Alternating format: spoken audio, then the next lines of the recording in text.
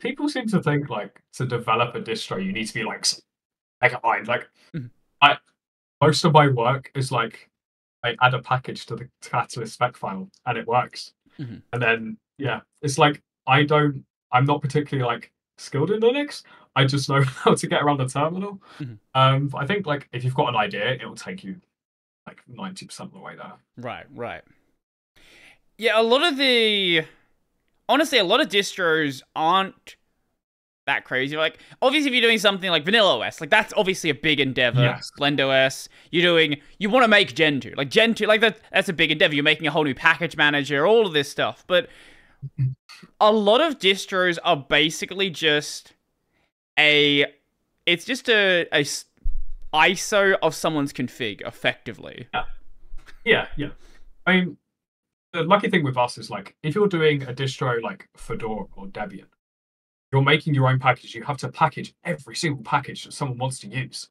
Whereas we just kind of say use Flatpak or use DistroBox, which is it's like we just have to work on making the system work good, like Gentoo work well as an immutable system, and everything around that, like user space utilities and stuff. Like how do you update the system?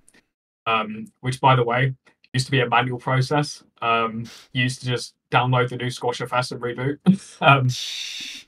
Oh, I'm going to go on a rant here. Okay. I'm very sorry about this. No, go ahead. So, Draper, which people might not know, this is the thing that creates an init FS in Fedora, Mhm. and also the Gentoo disk kernel uses it by default.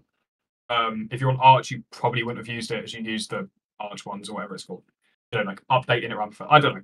Anyway, so we use Dracart to mount the Squash FS. There is an option that if I open a terminal quickly, cat my proc command line, there is a one called rd.live.overlay.overlayfs equals 1. Ah, okay, Now, yes. Very convenient that name. used to be a 0. Okay. And then we updated, Uh-huh. and you would get thrown to a Dracart emergency shell. So this is when we're doing manual updates as well. Right. So we obviously did not push this image because, you know, and the way I figured this out was the worst thing because this was when I was initially doing the ARM64 builds for Xenia. Um, and I thought, oh, maybe my frame buffer just isn't working Mhm. because it doesn't, right? On the Mac OS VM or whatever, it doesn't work. So I just thought, oh, it's taking its time. Come back 30 minutes later, still got a black screen. So I open a serial console and I see the like dreaded, you know, you're in emergency shell. Um, and it's like it's one of those issues where you don't know what's going on like at all. So I just on the off chance go, okay, I'll change that to a 1, and it just boots like that. And it's like I don't know what's going on because the Dracart documentation is like awful. I'm sorry about the people who make it, but it's just not great. This is also why I spent a month making my own one because I didn't realize it could do the things we needed.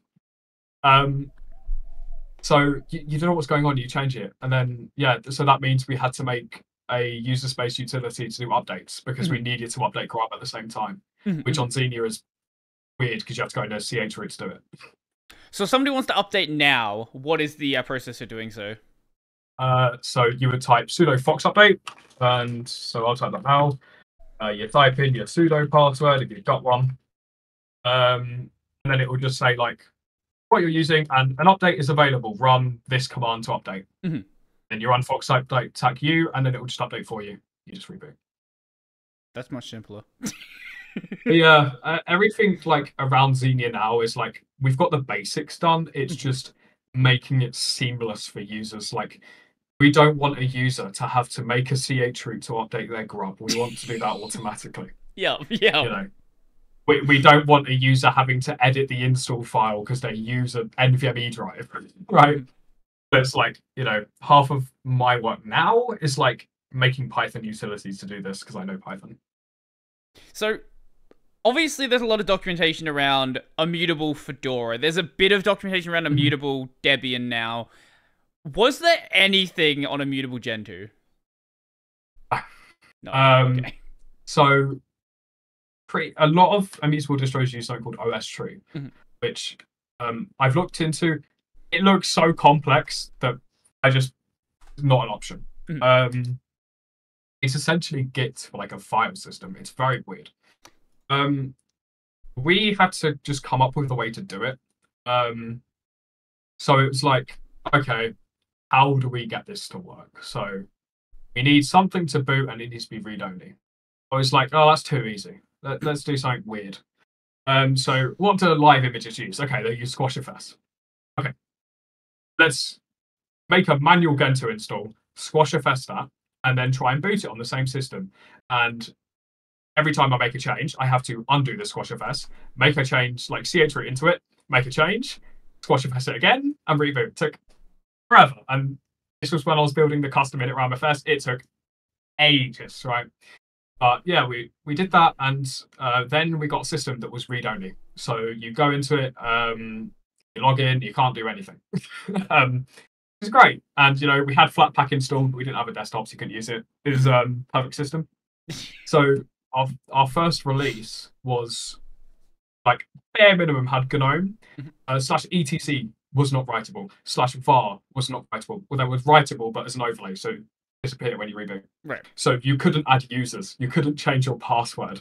The only thing you could do was install Flatpaks. That was our first release. Okay. We very quickly realized maybe that's not the best, you know, on multiple levels. So then we worked on like, okay, there's some weird things because the way we do things is called an overlay, which is when you boot a live image, it creates an overlay in RAM, and that's how you have it to be writable. So we do that, but store it persistently. So the issues you come into is like if your base system updates something, your overlay is always going to take precedent on that. So if we just had an overlay over the whole system, say if you install some package, but then the system updates and your version is out of date, but something is depending on that newer version being there, right? I know it's a bit all weird. Your system will then just not boot, but it will boot, but you won't be able to do anything. And this is, as I said, the issue with people just using a merge. So the way we sort of tackle that is how do we get this to be a pleasant experience, but also doing all the safeguarding we can. And luckily, Portage has a thing called sets. So if you've done Gentoo, you know you emerge at weld. Now, at weld is a set. It's basically a list of packages. So what we do is create a custom set called @Xenia. And we have a wrapper called Fox Merge. Everything's Fox. It's kind of a theme. So if I run like Fox Merge now, I'll do sudo Fox Merge list. We don't need a sudo there. But anyway, it will just list the packages I have. So it means when people go to update it, instead of updating at world and completely screwing your dependencies over when you next go to update, we only update the packages that people install themselves. So, I mean, like in a nutshell, that's kind of how Xenia is progressing. It's just like trying to make this work well. This started as a meme. You know? Yeah. And now yeah, I'm in too deep now. It's like I this is what I do now. Before this, I just used Fedora and I was happy, and now I make Xenia Linux.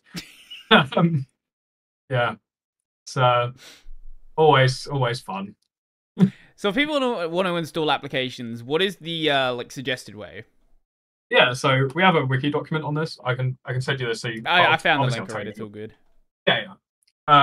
So first off, if there's a Flatpak, please use Flatpak because it's like it's gonna be the best way to do things. It's Flatpak works well. You know, it's actually recommended on Gentoo for stuff like Steam. And then you've got if you're installing like a CLI application, right? Like Flatpak isn't the best for that. So we have this thing called DistroBox. If you've used Fedora Silverblue, you know Toolbox. DistroBox is very similar. It just lets you have different distros as well. So you can do like, I don't know, Ubuntu, for example. DistroBox is really cool because like I can have the it is super cool. I was like when it first came out, I was gonna get Luca on the show and things just didn't work out. We were both busy and it just never happened. But yeah, DistroBox is awesome. Apart from like the surface level stuff of like, oh, I can have the AUR on my Xenia system. Like you can export applications and have them appear in your desktop and just work. like for example, I needed the mega client for something. I think it's got a flat pack, but I didn't realize. I installed it in a distro box, exported it, and now I can just go in my like application menu and just open it, and it will just work. Like even if the container isn't started yet, it will work. And then you can also do like development on it because you can give it root privileges, like which is like privileged in Podman or Docker. So if I want to build a Xenia stage manually, I can just go into a Gentoo environment like that. Like I have an alias set. I type G and now I'm in Gentoo. It's like DistroBox is cool. And then if all else fails, you've got Fox merge, which is using the system portage and overlaying that on top. An important thing to note with Xenia, you are never editing the system directly. It's always an overlay. So if something does go wrong, we have a recovery mode, which basically just turns off the overlays and boots you into essentially what is a live environment. What is really cool about this, my ThinkPad, when we was setting up like encryption with Xenia, I completely converted it without a USB or anything from a normal ButterFS install to Luke's on ButterFS, like without a stick at all. It's a lifesaver sometimes.